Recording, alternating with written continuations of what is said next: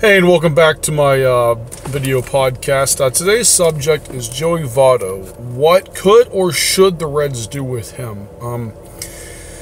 To me, Joey Votto is, you can make a very strong case that he's the greatest hitter in Reds history. The guy, his approach at the plate is clinical.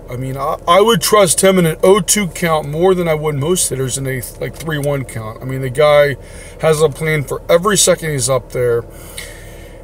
It's just he's a magician up there. He really is. And every at-bat and every night is a treat to watch him perform. With that said, you got to kind of wonder at this point, is it even fair to him to keep him around? I know he said before that he wants to stay a Red for his career. Any possible trade he'd have to agree to, first off, because he has a no trade clause. But seeing as how the Reds are at least a couple years away from making any sort of progress, in my opinion, unless things dramatically change, by the time this team is ready to compete again, Votto is going to be 36, 37, and while I still think he'll be a very talented player, I'm not sure how fair it is to him to keep him around, forever. Does a guy want to go his whole career without even winning a playoff series? What does he want? What do the Reds need? I think any possible trade of Votto would have to involve them eating a good portion of his contract. Now, again, when I suggest that it might be a possibility, it has nothing to do with Joey Votto as a player. The guy is spectacular.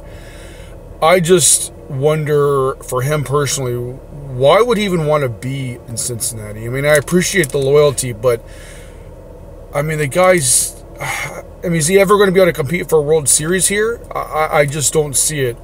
He's too good of a hitter, too good of a player to be on such a crap organization for the majority of his career. And not that I would really even trust the Reds to get a magnificent return. I just think it's something that should be considered. Just to get him in a good situation with a better team. Nothing to do with him as a player. I just wonder, how long can this go on for? You have this great hitter just on this terrible team that's going nowhere. I wonder at some point if he loses his patience or if he gets fed up, if the team, decides to farther continue this quote-unquote rebuild. I just wonder what the future holds. I think there's a pretty good chance he stays the Red for his entire career, but not 100% sure. For reasons that aren't even his fault. Anyway, so those are some of my thoughts. I just kind of wanted to speak about Joey Votto and his future with the Reds. Anyway, thanks for tuning in, and I'll be back to see you guys soon. Take care. Bye.